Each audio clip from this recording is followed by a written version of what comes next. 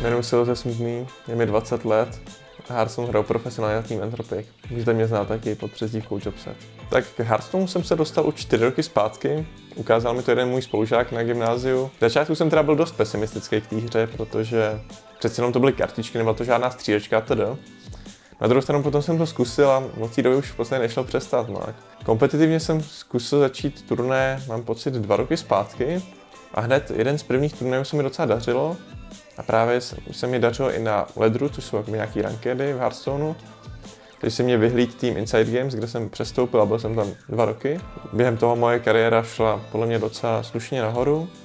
A právě 3 měsíce zpátky se stal ten velký okamžik, kdy jsem se právě spojil s týmem Entropiq a teďka je tady to nový partnerství a jsem za to strašně rád. Jsem student Univerzity Karlovy, konkrétně studuji Institut ekonomických studií, což se zabývá v podstatě ekonomií a matematikou. V neposlední řadě mi pomáhá vždycky podpora mé rodiny, celkové zázemí. Například oba mý bratři právě hrají Hearthstone taky profesionálně. Právě jsou oba mladší a skvěle se doplňujeme, jak v přípravě, tak i ve hře.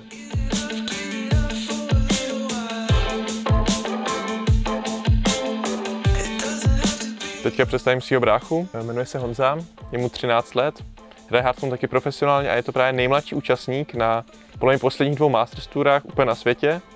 A právě Hearthstone reprezentuje jinou organizaci a dost se snaží a zlepšuje. A myslím si, že jednou to třeba bude skoro dobré jako já. Jo, Honzo, jak řekneš nám něco o sobě? Já si myslím, že už teďka jsem na tvý úrovni, nebo dokazují to taky moje legend ranky, že mám teďka dvojku v legendě držím.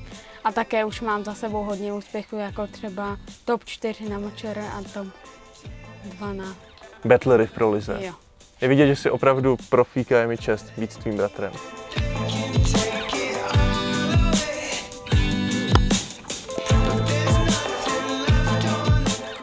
Tenis je teda můj koníček už od 12 let a snažím se ho hrát i závodně. V tenise mám strašně moc rád hráče typu Roger Federer, ale zároveň mám rád i hráče typu neortodoxní, jako je John Isner nebo Kei Nishikori. Samozřejmě fandím všem našim holkám úspěšným i jakoby méně úspěšným chlapské české špičce.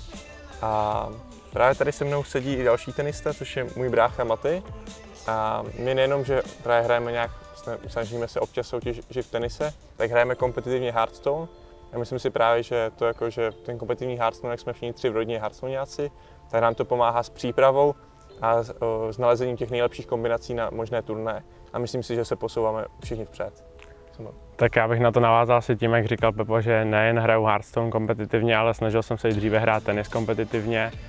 A s tou přípravou to souvisí, takže se spolu připravujeme nejen v Hearthstoneu, ale i v tenise. A tímto bych chtěl Pepovi tak nějak pogratulovat, že se dostal do jednoho z nejprestižnějších týmů v České republice, kterým je právě Entropiq.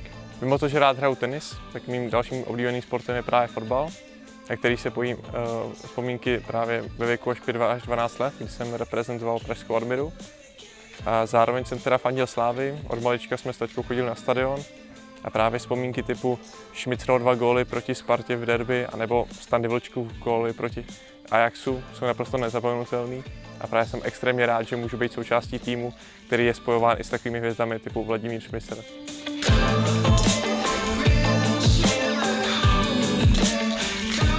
Právě se nacházíme v sídle společnosti Entropiq, kde já v posledních měsících pracuji.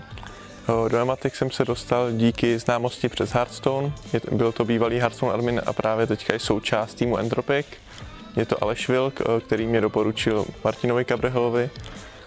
V Entropiq teda pracuji zhruba 4 měsíce a hned po měsíci působení jsme se nějak dohodli, že by ten přestup z Inside Games mohl klapnout. Potom se to komunikovalo a nakonec i úspěšně odkomunikovalo. A já jsem tady a jsem rád, že jsem součástí týmu Entropiq.